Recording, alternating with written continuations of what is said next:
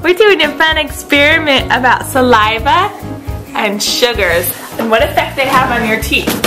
We started out, here, come over here, we started out taking a test of filtered water against the white. You can see that it's almost perfectly, and here's our tester.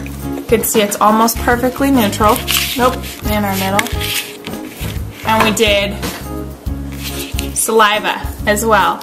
And our saliva is pretty close to being green. This is old, it's drying out a little bit. And then we took that, and over here we have apple juice.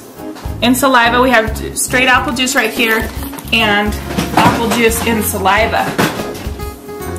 The apple juice in the saliva is pretty close. They're pretty close, but you can see that it's actually a little bit darker than the apple juice itself. So it has caused a little bit more acidity when you put it in with the saliva, and that was testing it after 20 minutes.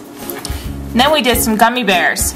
We put our gummy bears in water, and gummy bears aren't in and of themselves acidic like the apple juice was, but gummy bears, this is gummy bears in water. This yellow down here. This is gummy bears in water right there. You see that yellow? It's barely showing up. This is gummy bears in saliva.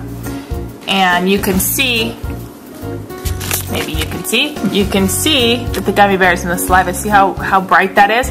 On our scale, that's a 6.0. Now we did this with a saliva. The saliva before we tested was this green.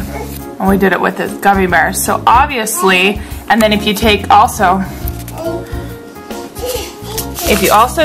so you've got your saliva, your gummy bear, and then gummy bears in water. You see the difference?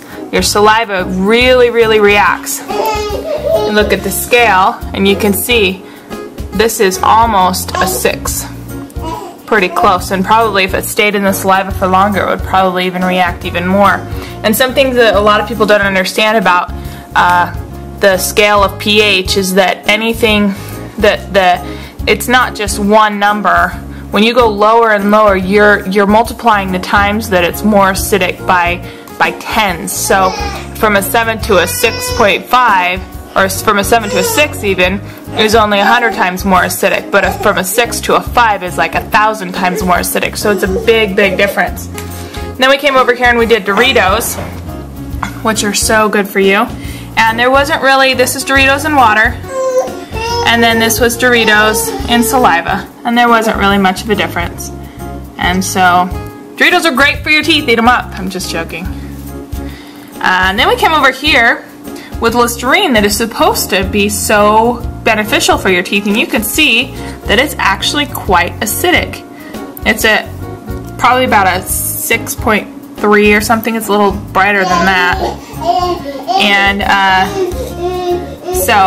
so Listerine is not good for your teeth. Don't use it unless you're going to rinse it right off. As soon as you use it, rinse it off with something else that's more alkaline, like some alkaline water or something, or something else. So anyway,